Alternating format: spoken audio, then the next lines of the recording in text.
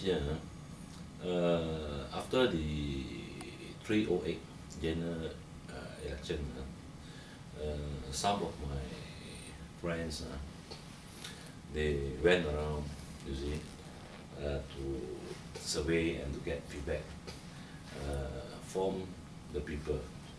And that's why this group of my friends are thinking maybe we should have another party whereby the Rakyat, they will have an option, you know, to choose.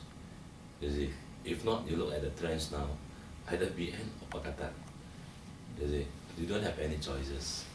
You see, that's why PCM was formed. The most important thing is unity. You see, we want to see a united country. You know why we use the name Parti Cinta Malaysia? You see? Because we want everyone to love the country. It's very simple. You see, and we don't want everything to be politicized. As long as anyone subscribe to the ideology that they love the country, we welcome them to join Parti Cinta Malaysia. You see, we don't care whether previously they are from PKR, they are from DAP, either they are from UMNO, Gerakan, or MCA. As long as you love the country, the most important thing is love the country, Cinta Malaysia. Then you can join us. So far, we have more than 6,000 already, and many more are coming in.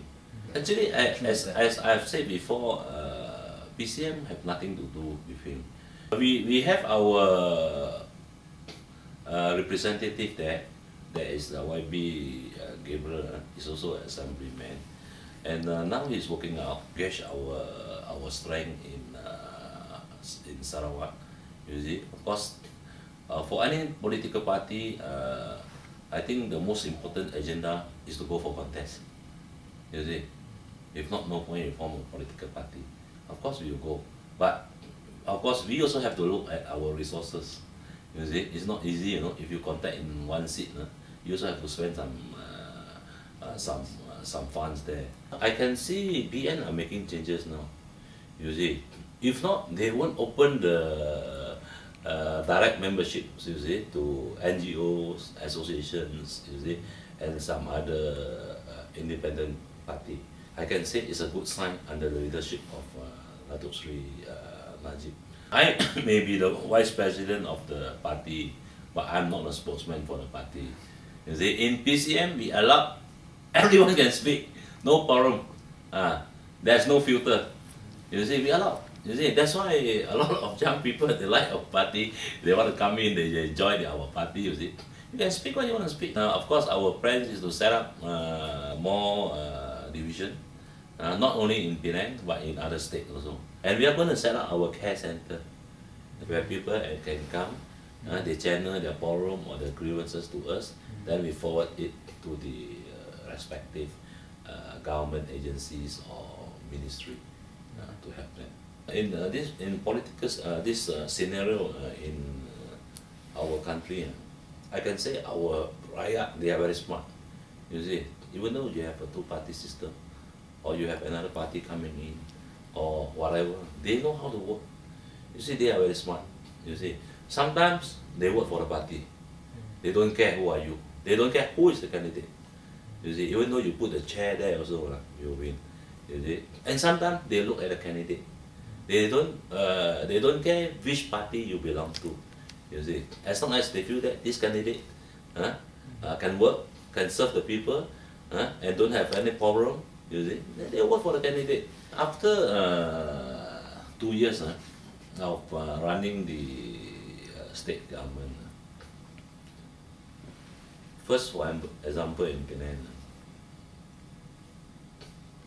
there's nothing much, and I can say there's no improvement.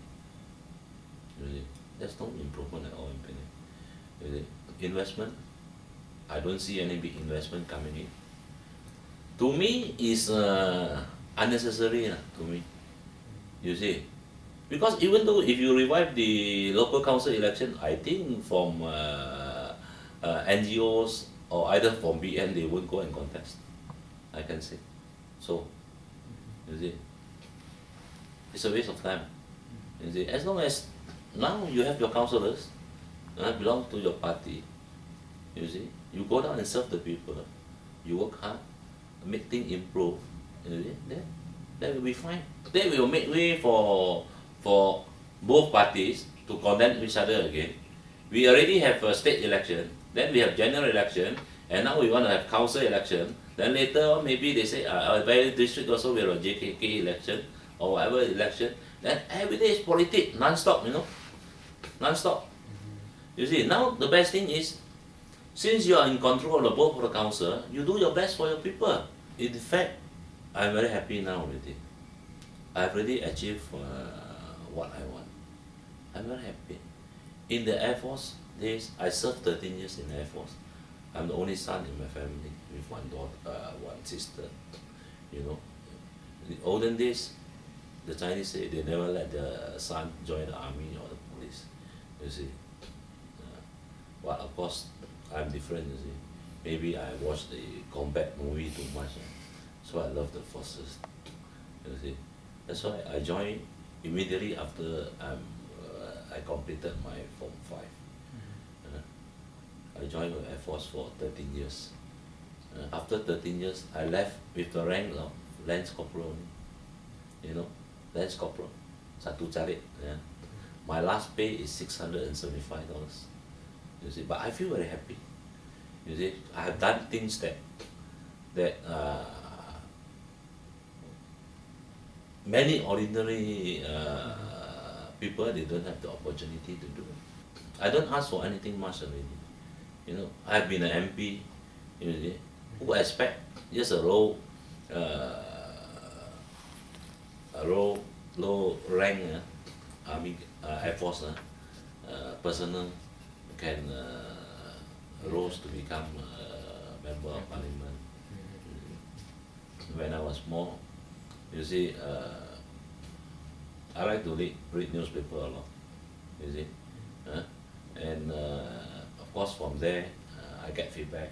You see, feedback all that, and then also after that I went into joining the Malaysian Air Force for 13 years. And when I left Air Force, I was appointed as the Special Assistant to then the Deputy Chief Minister of Penang, Datuk Seri Dr. Ibrahim Sa'ad. You see, it's so coincident. You see, then from there I was involved in politics.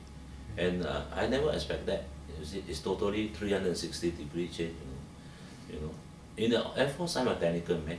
I thought, oh, maybe with my experience in the forces for 13 years, and have attained various courses conducted by the Air Force, maybe I just come out and work in any other factory. If I can get 1,000 or 2,000, I'll be very happy already. I even prepared for myself. I want to get a bus license and lorry driver license also. When I was in the forces, I have my license. You see, worst to worst, I thought maybe I go and become a bus driver or lorry driver. I even have my taxi license. Yeah, you see. So I never expect suddenly overnight become a politician. Of course, I would like to thank the forces, Air Force, and also the government.